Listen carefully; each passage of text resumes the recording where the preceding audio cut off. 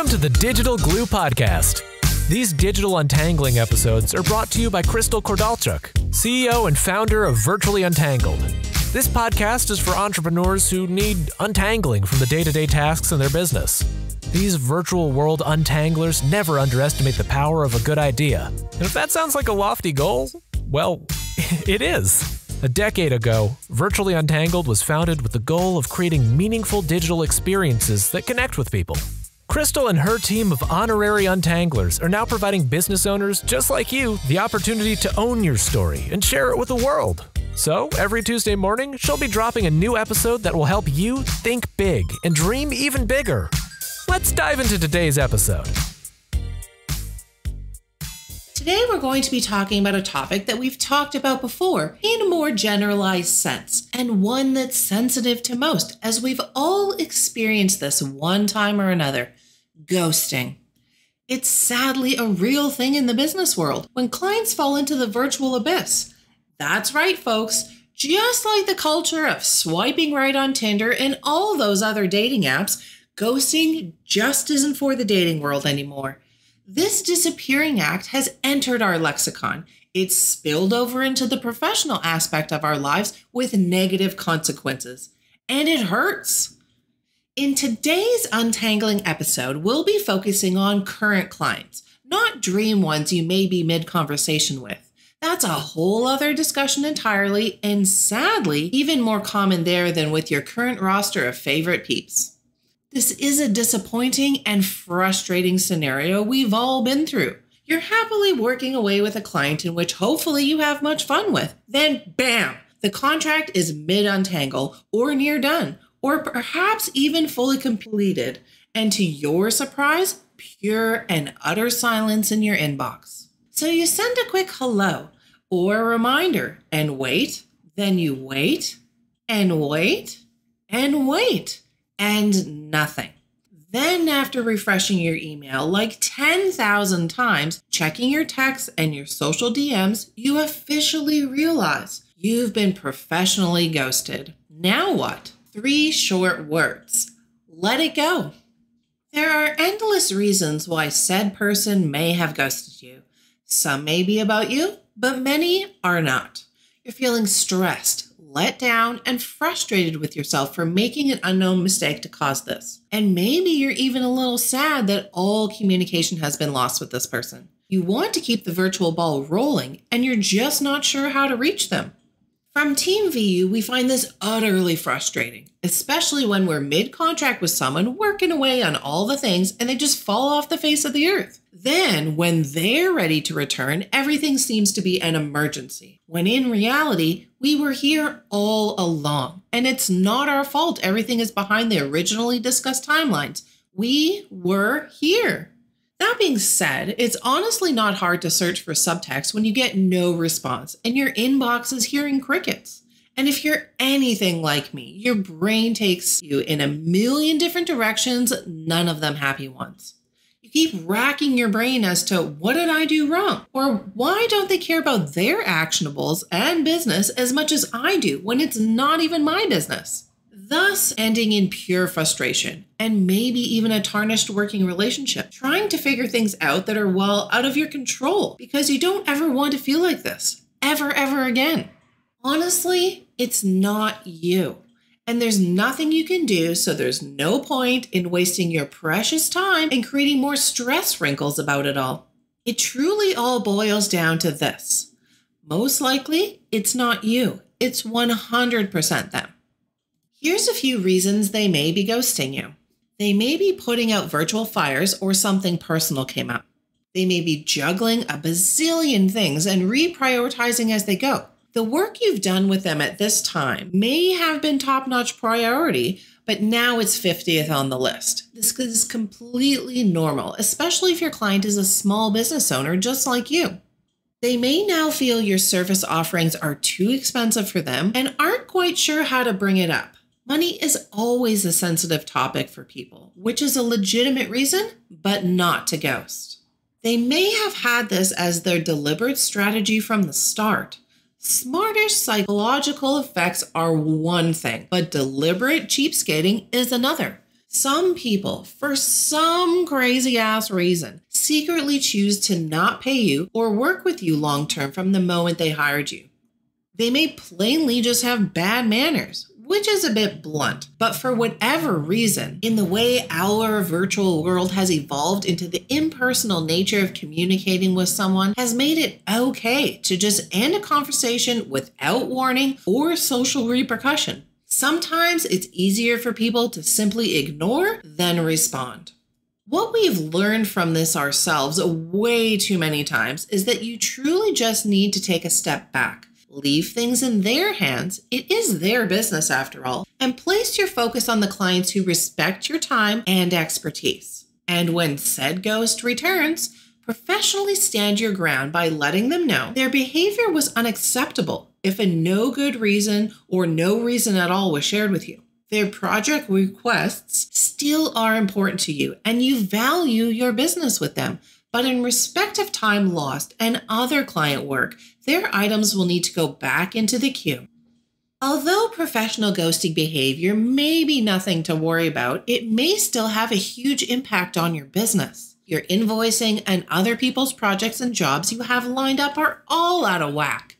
After all, you're not quite sure when client will be coming back to say, "Hi, I'm back, and I need these projects done by the end of the day today, tomorrow," or if they're even coming back at all.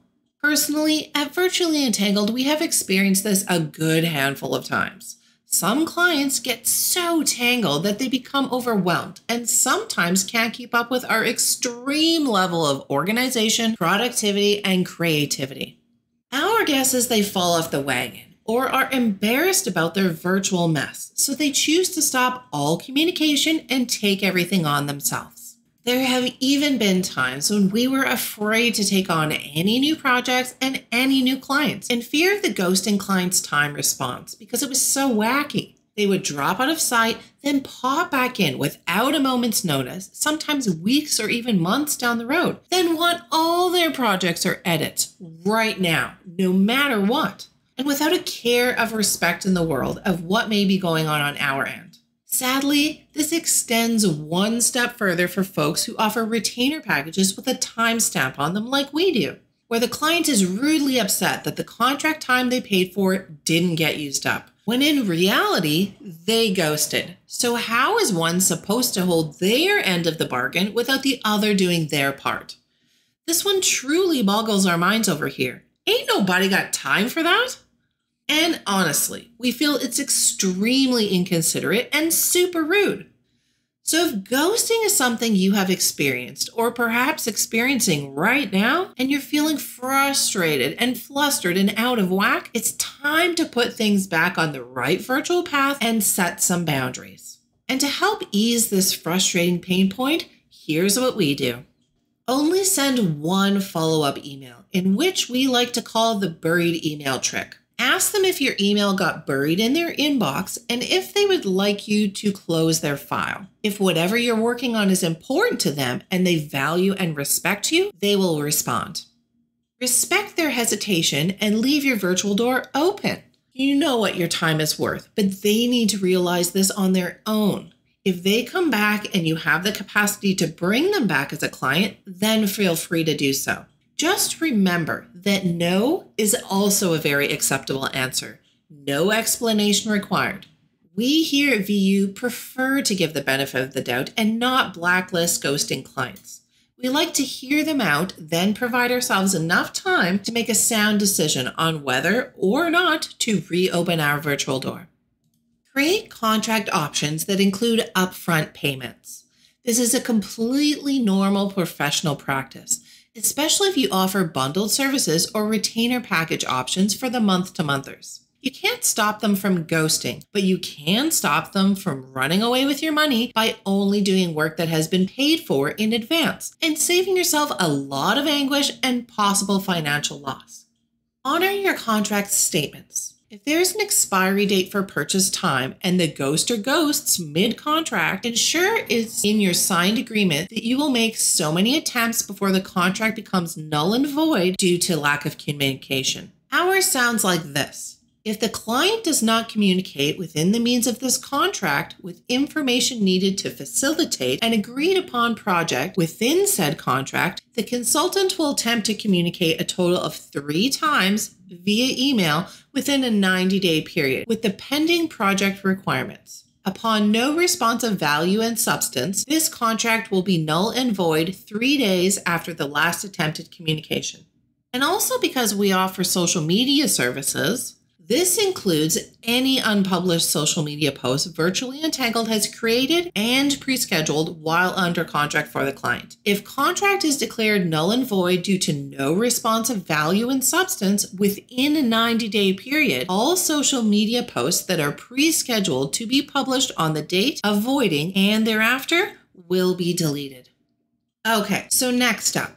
Make your contracts non-refundable and retainer contract time hours non-transferable. This will save you in the long run from many difficult excuse-type conversations. The time must be used up or lost. No ifs, ands, or buts about it, period.